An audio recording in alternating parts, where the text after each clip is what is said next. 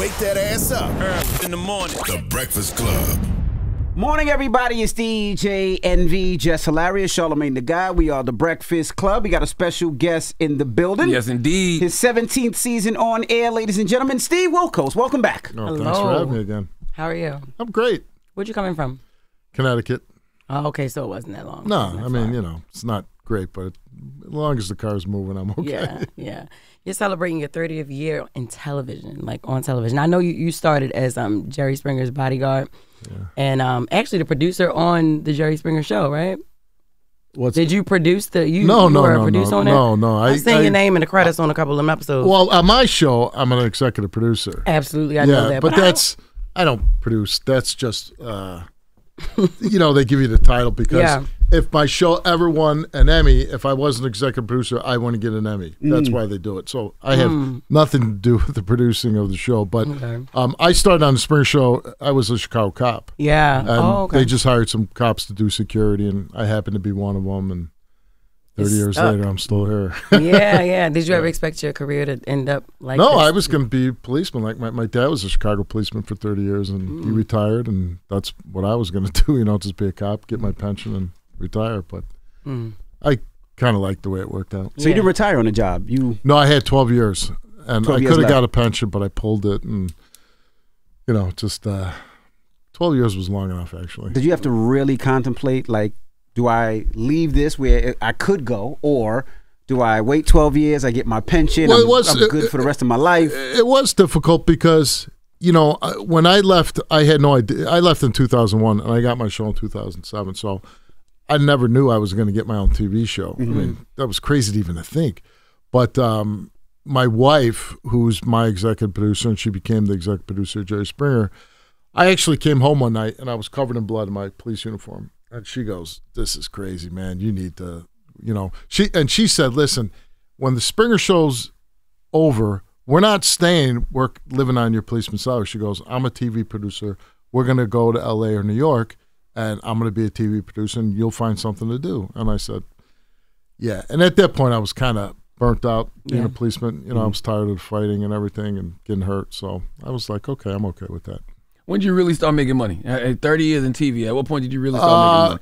So in '94, when I started, I was like an hourly guy. Then the next year, they wanted me there, so I was a week. I got weekly pay, and then I think it was '97. They gave me a contract for $75,000. So that's a part-time job, you know. And I was making, I think, $45,000 as a policeman.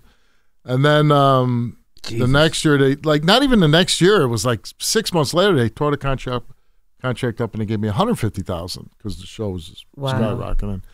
And so I honestly thought I was like the richest guy in the world, making $150,000 part-time job. And so I guess that was when it really started. And then after that, then it kept climbing. And then obviously when I got my own show, I started making really good money.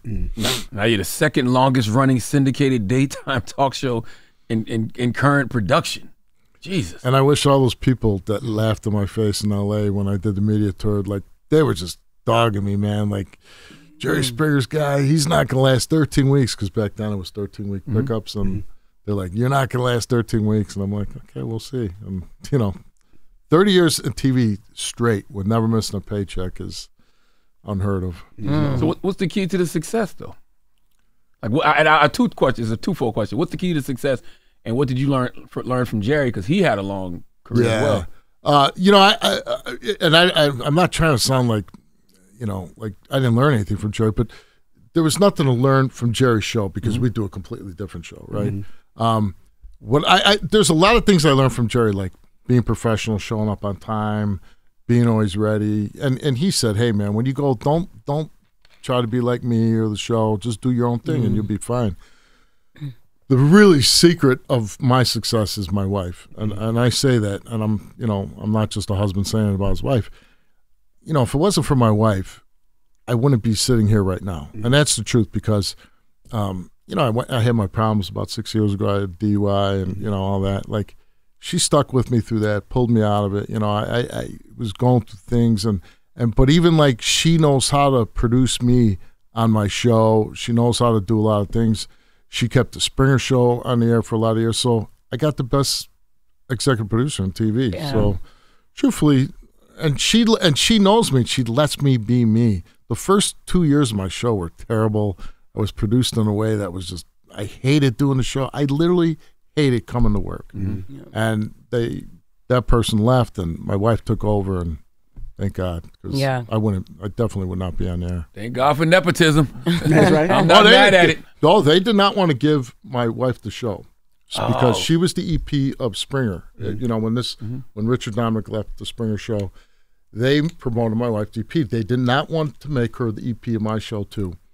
So they said, we're not giving you your wife as DP. I said, okay. So they brought in a guy, I think he was on like Blind Date or Cheaters or something, I can't remember. And they said, we'd like you to interview this guy, and if you like him, you know, we're going to give this guy the show. And I said, okay.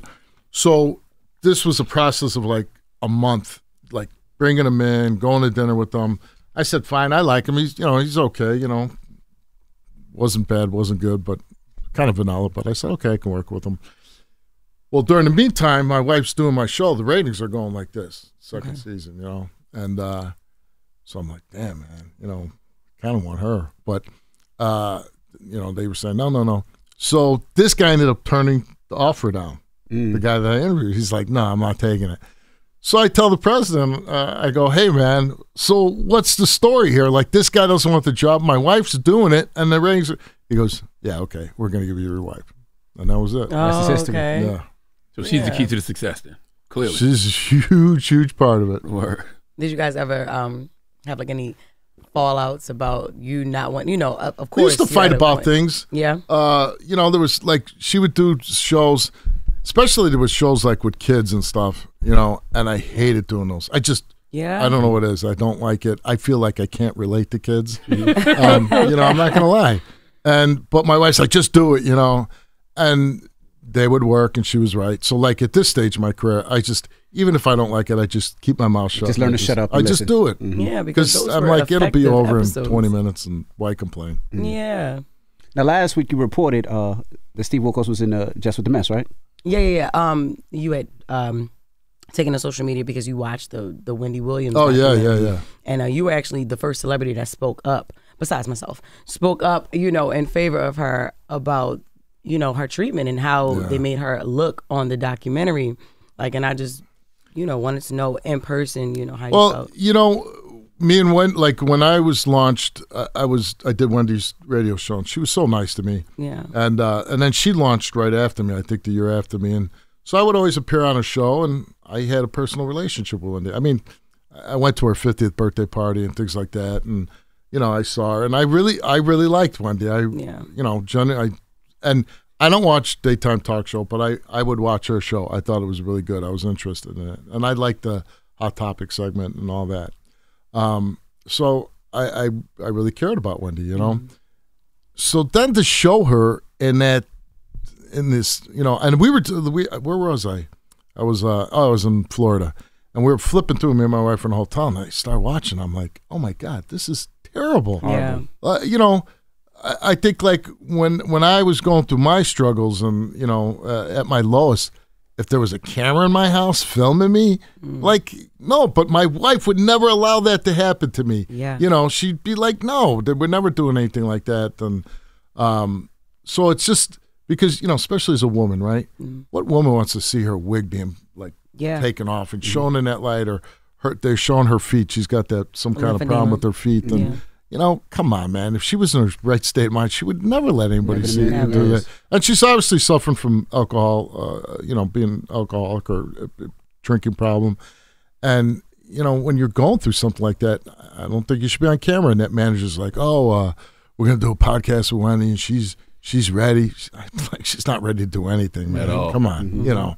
And she should be in a treatment facility somewhere getting medical attention from doctors and everything else. And it just, to me, it was really exploitative. Yeah. You know? And then, you know, people are bashing back at me like, well, you know, Wendy talked crap about her TV show. I go, she's not showing anybody in their deepest and filming them. Like, what are you talking about? You know, it's a TV show, you know? Yeah. It's so crazy to me how people can cheer the downfall of another human being, you know? Especially in these times, you know, people have been so desensitized. Like they've become so desensitized from like actual problems, and they're not able to separate the human being from, you know, Wendy Williams, the media personality, you know, and because she would ask the questions that people wouldn't ask, and she would get in the business, but that was her job. Yeah, that was, you know, exactly. So, yeah. Well, and then the other thing was people were like, well, she's the executive producer of that Lifetime thing, and I go, if you're not in your right mind, you can't consent. You know, like people don't understand that. Like, you know, if you're suffering a mental breakdown, you can't really. You're not going to go into a legal binding contract for anything. When's the last time y'all spoke? Well, I think I was on her show. Well, I hosted her show with Jerry when she was on the break, and I spoke to her just before that. And you know, she was struggling at that time, and I told her, I said, hey, listen, anytime you want to talk to me, because I've been through it, and she knew it, and we talked about it off stage the last time I appeared on the show with her. So, you know, it's just tough. And how did you get through? Because you said you had a DUI. How did you get through your troubles during that time?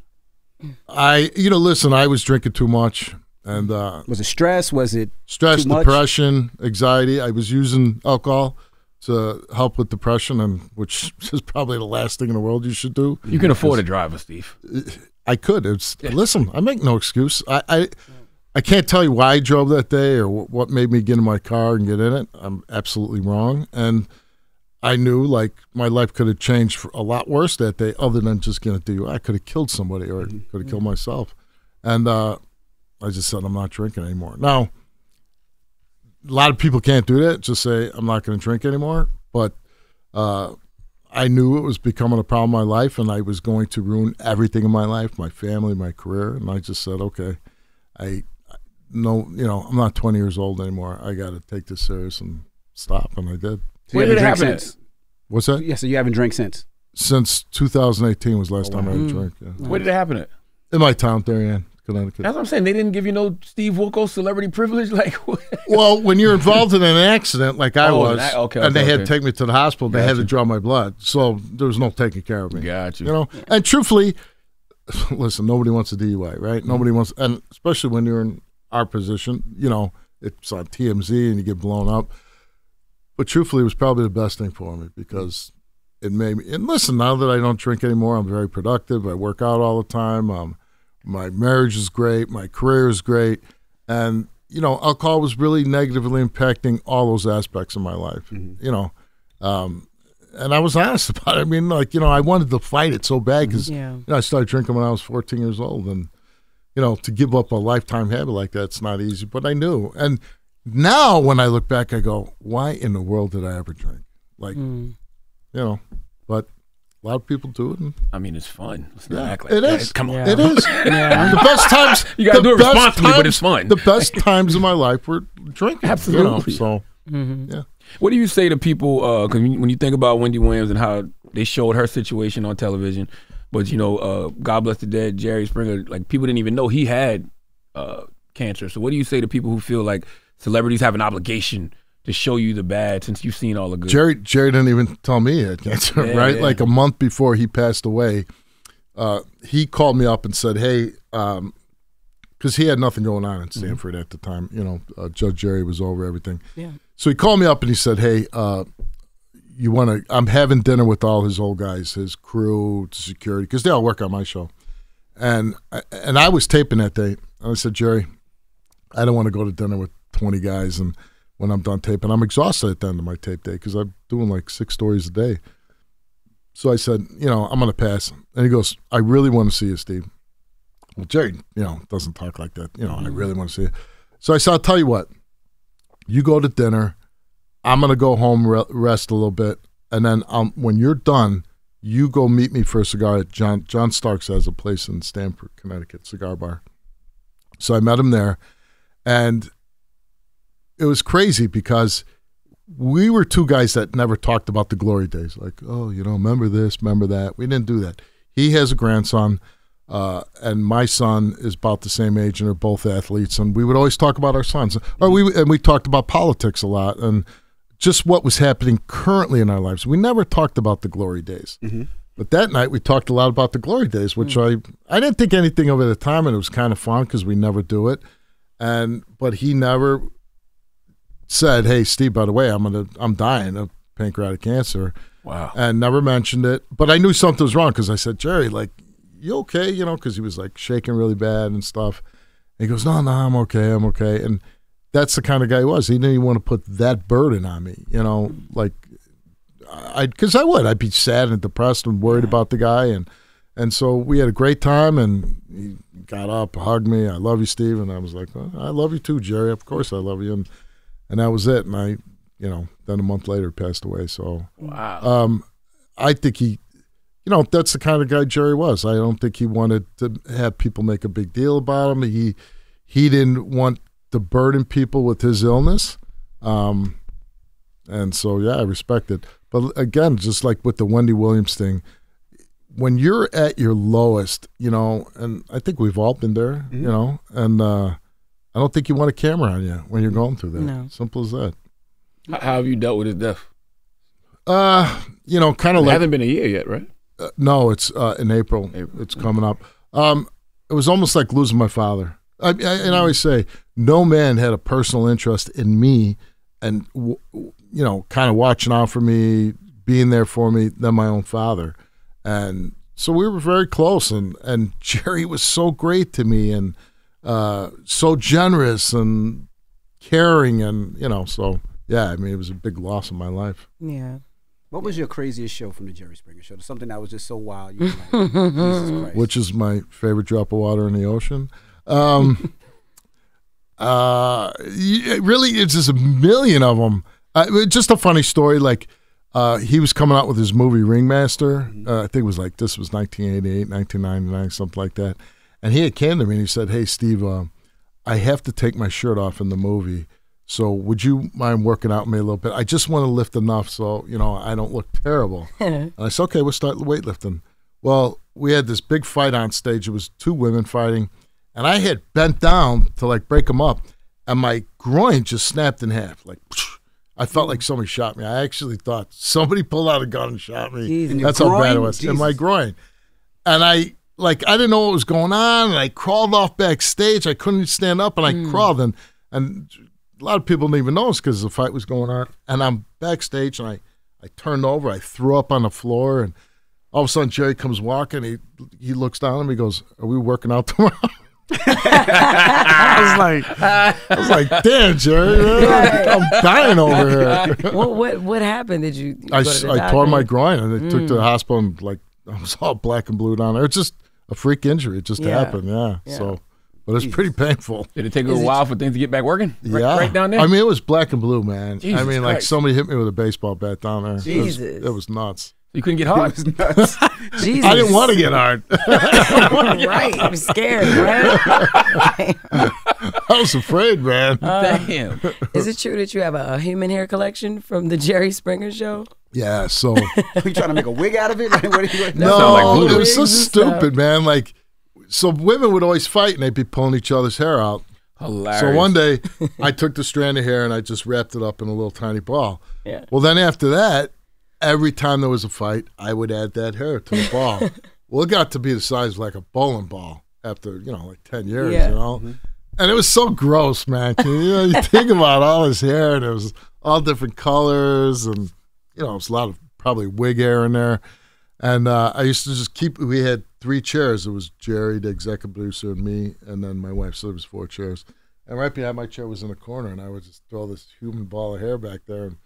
And then I got my own show, so I don't even know what happened to that big ball of hair. Oh, wow. I hope nobody kept it. Do you remember the first time the audience started chanting Steve, Steve, Steve, and why? Like, was that organic?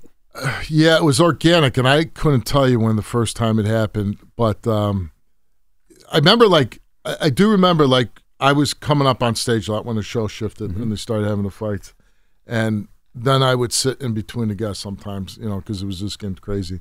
And I remember nobody knew who I was, so Jerry came up on stage and was like, you know, you're here a lot, and, you know, what's your name? And I said, Steve, and I think people just were like, Steve, you know, back then.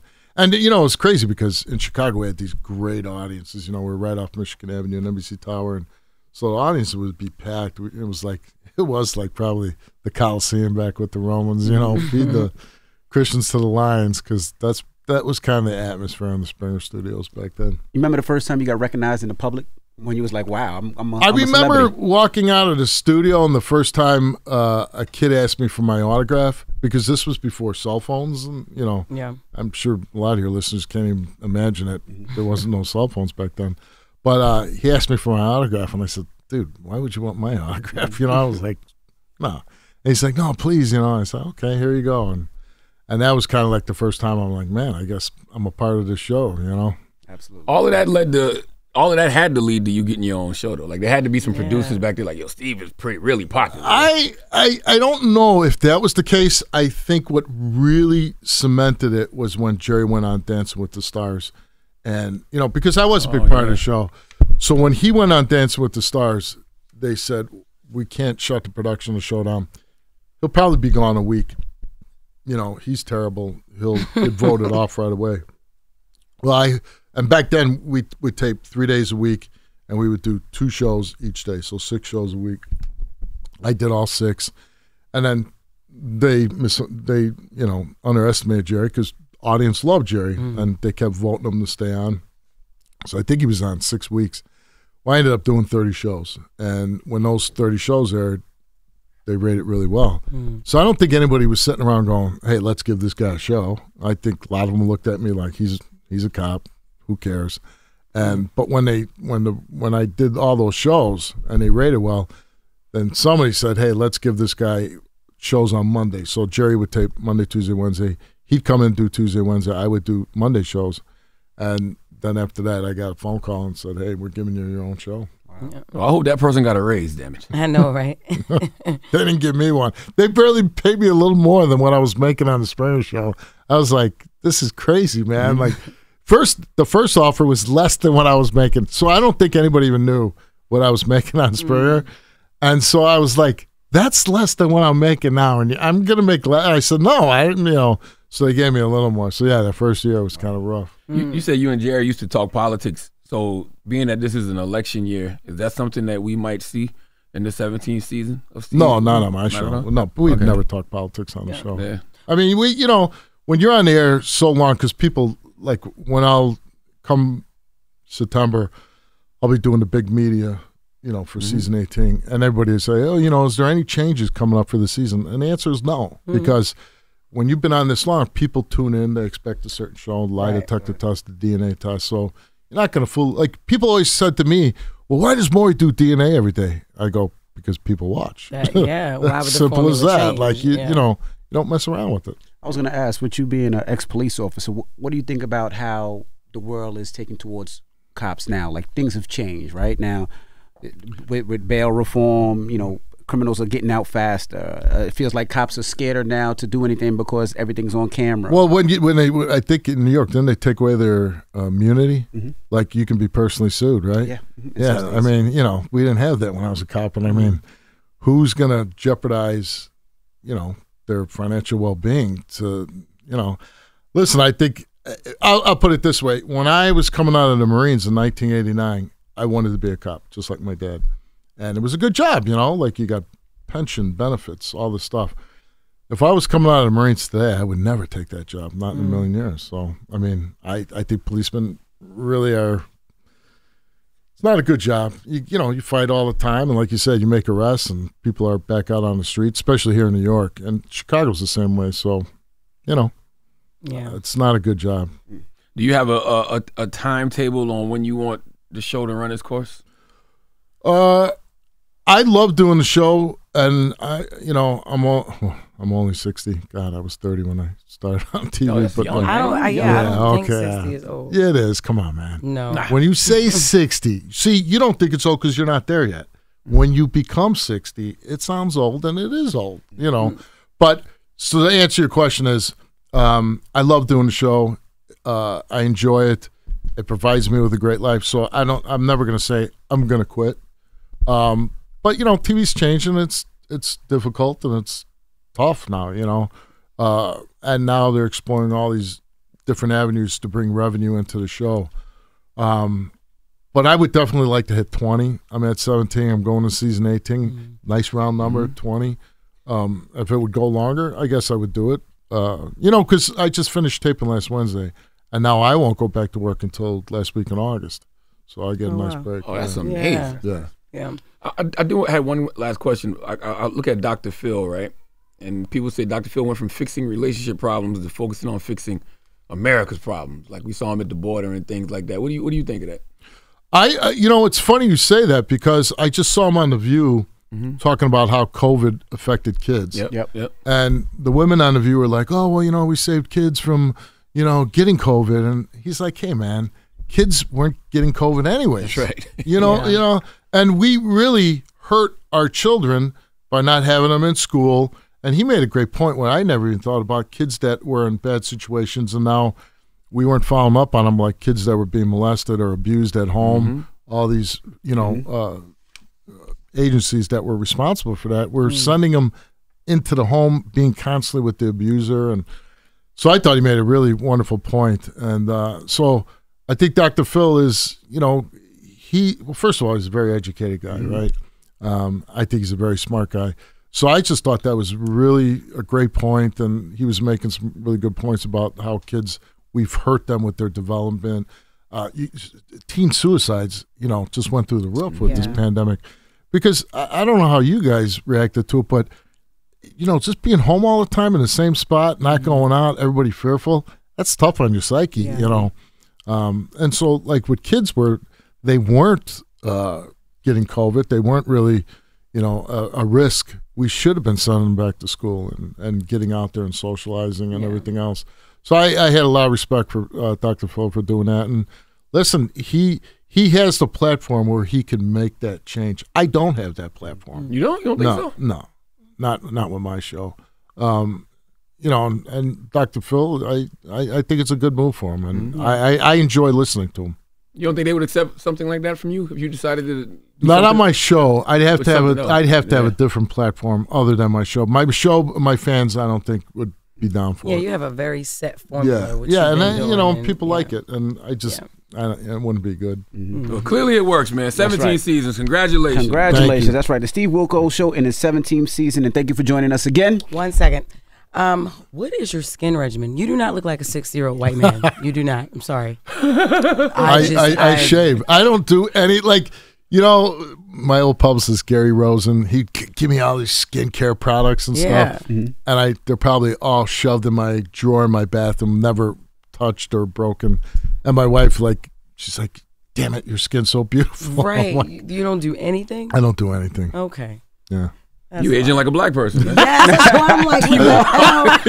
Damn. It's Steve Wilkos. Yes. Well, I'm not the whitest guy in the world either. So. It's the Breakfast Club. Good morning. Thank you. Wake that ass up. In the morning. The Breakfast Club.